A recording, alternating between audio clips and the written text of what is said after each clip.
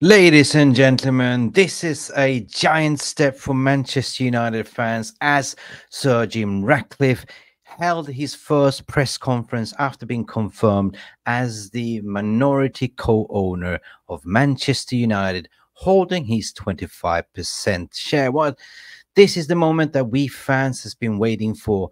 Sir Jim Ratcliffe to speak directly to let us know what is the plan, how do you feel. Now, I will share this video. I will make my reaction because I haven't watched it. So this is the first time fan reaction. Let's do this together. Let's have a look and comment. Sir Jim, we are delighted to say officially welcome to the Manchester United family. Thank you very much. Congratulations. Yeah. You said in your recent statement that the transaction is completed, but this is just the beginning of your journey as co-owner of the club. So tell me how it feels.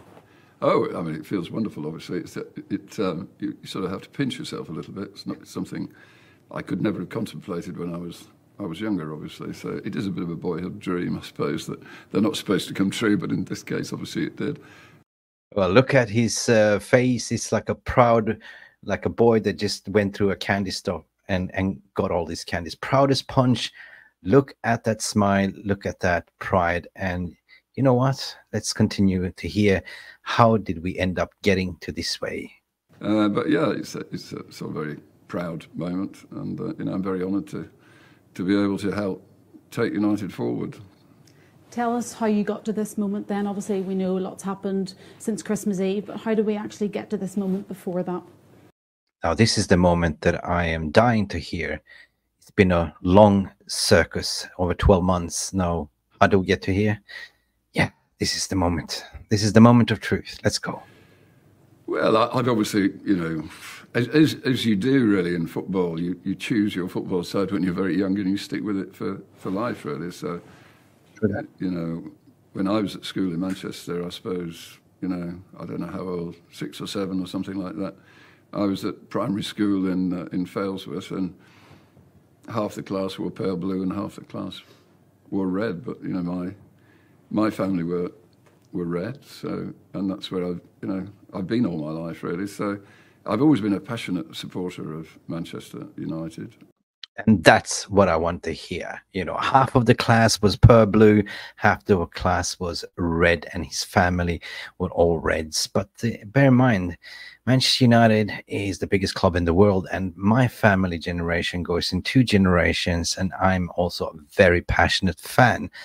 Although my brother supports the wrong Reds, Liverpool, black sheep of the family. Big up, Jim. Let's continue. More recently in my life, we've got involved in sport. Obviously, we have a collection of quite interesting sports positions in Formula One, and cycling, and a couple of football clubs, as you know, the America's Cup.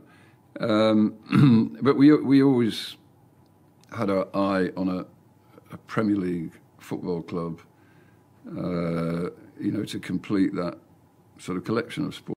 Yeah, but he tried to bid for Chelsea, you guys remember, and he came late. So of course, this is a giant moment for Sir Jim Ratcliffe, and of course, they got the prize on the crown jewel of English football. Let's continue.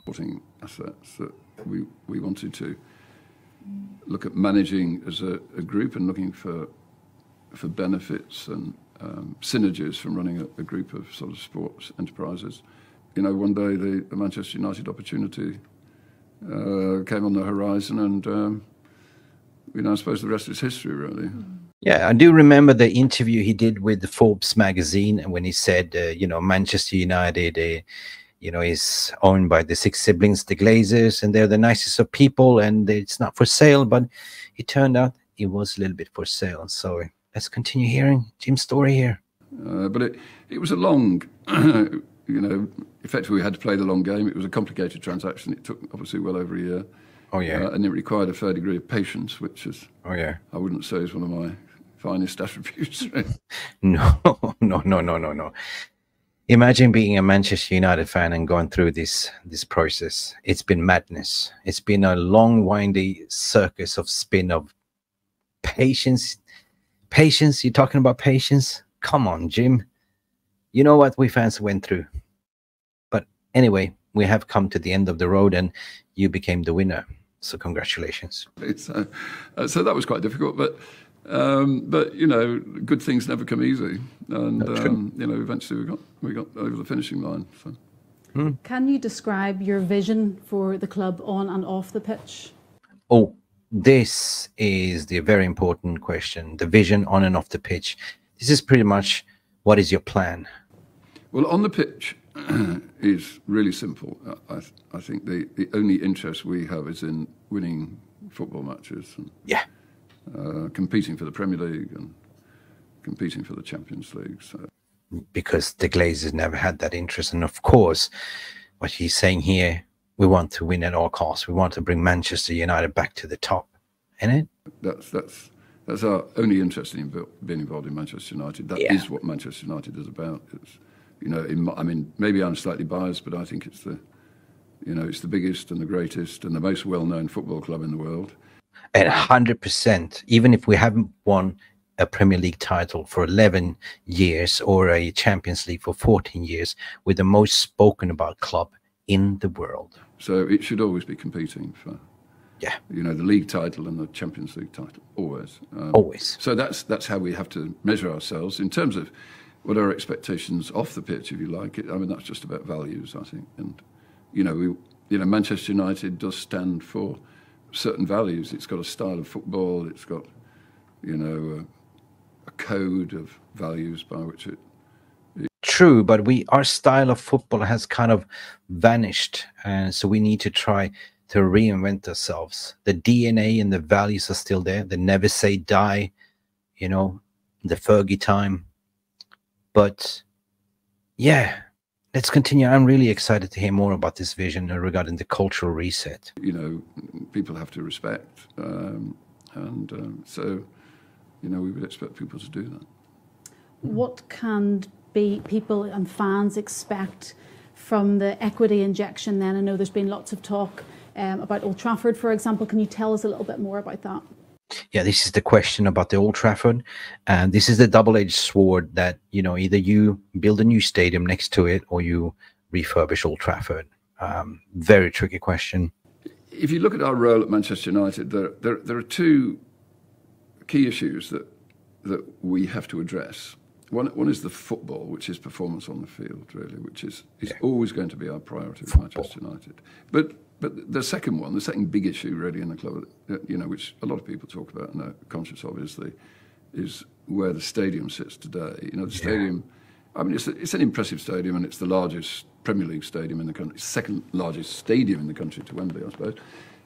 But it's not quite of the standard you would expect of Manchester United. No, of course not. It's been left there to rust for 18 years, and this is a far cry by itself. And let's continue. Hopefully you have something good to say about it. Today, and it's fallen behind. Maybe 20 years ago it was, but today it's fallen behind. So we do need to look at the way forward for the stadium, the redevelopment of that stadium. There are clearly, two roads we could take. We could refurbish the existing stadium, or we could look at building a new stadium, and that's what we're looking at the moment. So basically, there's two alternatives. Hasn't really been decided.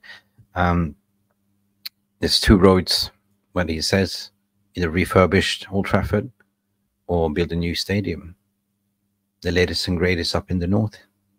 And what about Carrington Training Complex? Has that been in your mind as well? That's important. Yeah, but I think it's secondary to Old Trafford. Carrington is fairly impressive, I think. I quite like Carrington as a facility.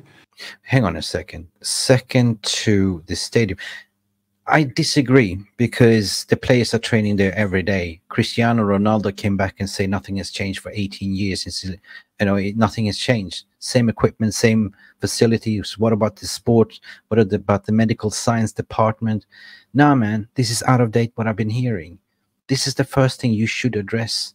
Have the latest and greatest in sports science, in physio, in terms of training facilities. That is the first thing. Because why?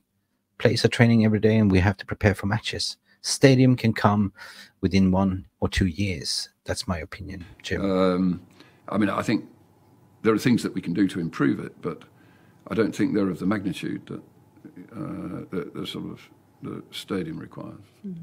Improvement means in terms of facilities, in terms of equipment. Yeah, I mean, the pitch is there to train, the gym is there, but you should have the latest and greatest, and you should make players feel like this is a home, this is a rehab center, this is where I come to practice, right? Probably that's why he said, probably need to, refurbish it a bit, build it up. You've obviously spent time at Carrington. You've spent lots of time at Old Trafford recently. What's it been like for you as a fan and now a co-owner? Well, I mean, it's obviously fascinating to step inside the doors, but we've been very welcomed by people. People have, it's a sort of Manchester, sort of Lancastrian trait, isn't it, that you're welcome, people are friendly and chatty. So, I would have expected that anyway, I suppose. But no, it's been, it's been an interesting journey so far. And you've spent time with Sir Alex Ferguson, of course. Yeah. I actually was listening to an old interview that you had done a couple of years ago, and you were asked for your 3 dream dinner guests. And you did actually say Sir Alex Ferguson, but you... Yeah, no, he's Sir Alex's biggest fan, 100%. He's admitted that before, so look at his smirk. Look at his smile. I love it. I had actually mentioned him, or met him, sorry, once before. But he was on your dream dinner list. Yes, I'm and trying look to where we remember. are now. I'm trying to remember. I think it was either Nelson or Nelson Mandela. Yeah. One of those two. I know it had Or Nelson Winston in it. Churchill. Yeah, I've met Sir Alex 2 or 3 times since Christmas, and I knew him a little bit anyway. I mean, he's a the world's iconic coach, and he's just an essential part of that. Yeah. No shit, Sherlock. Look at his proudest punch. Now you get to meet Sir Alex Ferguson almost every day if you are around. To be honest, now I like this story. Manchester United history. I mean, he has made history for Manchester United in those 27 years he was there, really, and. He was the greatest manager of his generation. In terms of immersing yourself into the club and meeting Sir Alex Ferguson, that's what it's all about, isn't it? And as I said, you've been attending matches. What have you thought of the atmosphere at Old Trafford recently? Oh, I think, since we signed on Christmas Eve, it's, the team, I think, has played really, really well. They've been really committed. They've played very cohesively, really, as a team. Have they been committed because you've been watching? That's a big question. Like most of us fan base has been watching. Have you been watching before? Now you come in and now you've been observing with Dale Brailsford in the stand. Of course, the team has been noticing we need to be on the best behavior. Otherwise, we're going to be on the chopping block. They were a bit sporadic. I'd absolutely take my hat off to them since Christmas. They played really well. And I know you've met many of the staff members as well. And although this club is a huge commercial power, is this investment for you more about heart than money? Yeah, I'm not interested in the financial aspects of. Oh, so he's not interested in the financial. It's more heart here by this side. Let me see the body language. Investment at all, really, because I make enough money in chemicals and oil and gas. Really, I don't. This is not a financial investment.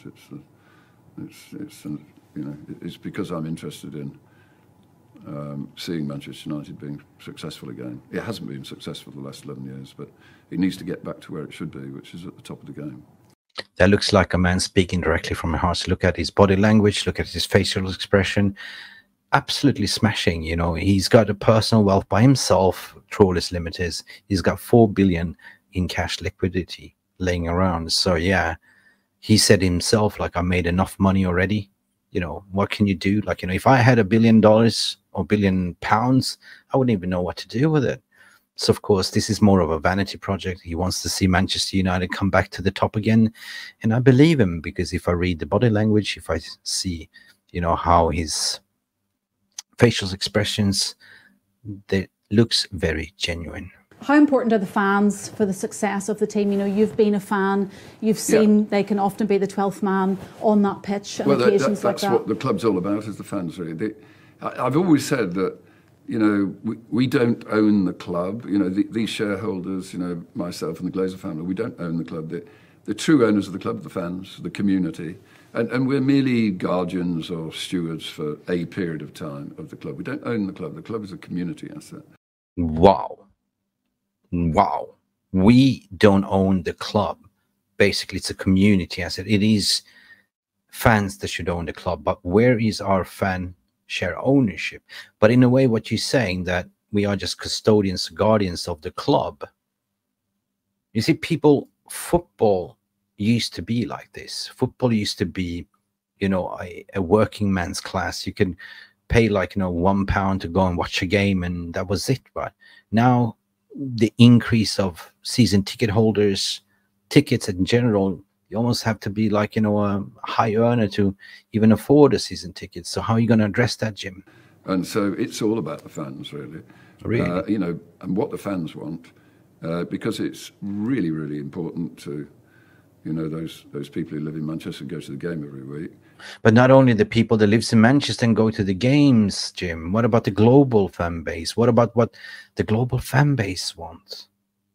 I mean, I hope you have something more to say about this. They want to see the team winning, because that's so enjoyable for everybody. And, you know, and we recognise that. So hang on. Pause for a second. You just didn't say that. So basically in your statement, in your manifesto, you said to put Manchester back into Manchester United. And you just said here, for the match-going fans and people that live in Manchester, we have over 5 million outside that supports this club, this giving you revenues, guys. Just a friendly reminder. A little bit disappointed with that answer. So, no, it's all about the fans. I'm sure travelling up to Old Trafford brings out that little boy inside of you, going to a match day. You know, you can go to matches anywhere in London or around the world, but making that trip to Old Trafford, going through posher turnstiles. Yes.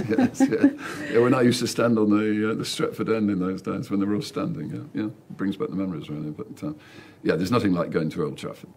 Yeah, it's incredible. And finally, this is your first opportunity to publicly address the fans. What would your message be to them? Well, here we go. So the message to the fans, I think, come on, absolutely our priority with Manchester United is performance on the pitch. So, performance on the pitch, yes. We want Manchester United to be challenging for the Premier League. 100%. Want Manchester United challenge for Premier League titles and everything. For the Champions League. That's what Manchester United is about. It's you know, it's the greatest club in the world, so 100%. It should be playing the greatest football in the world. 100%. But it's not a light switch. We can't just switch a switch and all of a sudden United are going to be playing football at the level of Real Madrid. Yeah, 100%. This is a change that Manchester United fans has to be patient. Rome wasn't built in one day. It's not like a switch overnight, like a light switch. What you're saying, I agree that things will be just like that. Because they haven't been for the last 11 years. That takes time and it takes a bit of patience. The important thing is, I think, that we all observe the trajectory of Manchester United over the next 2 or 3 seasons, and the trajectory has to be in a good direction.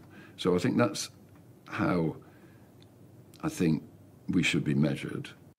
The trajectory in 2 to 3 seasons, meaning 2 transfer windows, 3 transfer windows, meaning that we're building from the top, the right people, the best in class people on board, and we recruit the best. Wow, that is a trajectory. People, I would ask for a bit of patience.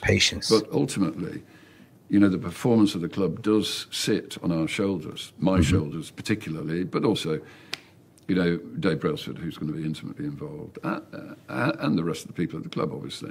Of course, performance, because you're in charge of the football operations. You want to get Manchester United back on the winning ways as soon as possible. But at the same time, I agree with Jim is saying. Our fan base is not the most patient fan base in the world. And, you know, we need to take the rough with the smooth. So if we're successful, that's fine. I think it would be nice to get a pat on the back for that. But if we're not successful, then it's on our shoulders. So we fully accept that responsibility. So full accountability. If we're not successful, we will take that on the shoulders. So he's fully aware. Wow. And we'll be, we're going to be very, very focused on doing all the things that we can. Laser sharp. I like that. Laser sharp focus. We do everything that we can. Do everything to win. I like that. That is Manchester United high standards. As well as we can to, turn Manchester United into a winning side again. That's why we're here. Bravo. I like that. So, ladies and gentlemen, that's it. That's it. That's it. Let me know what you think. Let me know what you think. There was a lot of things to take on board. There's been what he was saying. How do I explain? It's been like, 13, 14 months of not knowing what's going to happen. At the end of the day, we have heard from the horse's mouth what his plan is and what Manchester United means and where Manchester United should be. Now, I want to hear from your opinions, your feelings. This was me for the first time watching this video, listening to this video, and this is my initial reaction. Wow. First impression, great speech, well thought, putting the club back where it should belong is the first priority, asking for patience, being humble. But there was one minus that I picked up there, is when he said speaking to the fans is important, and he spoke about the match-going fans and people around the Manchester, and that's on a connotation that I have to put a minus there, because there's so many other people around the world that are supporting this club, that wakes up 5 a.m. in the morning, that don't live around the Manchester area, that don't have the privilege to go to the matches, and these are the ones that are the biggest consumers of the club, right? He said, we are not the owners of Manchester United. Nobody is. It belongs to the community. So for me, that was a little bit more of a disappointing answer. You should have thought about that a little bit broader, to say, like, Manchester United is the biggest club in the world, and therefore every fan opinion matters. Anyway, this has just been my opinion, my feelings. I will end this video right now, and I need to reflect a little bit more. But please do leave a comment in the comment section below. Don't forget to like and subscribe to this video, and I should see you to the next one. Been Mick Ruby here, Mufc Realist TV. Had to say, and I hope I made you a better day. Goodbye for now.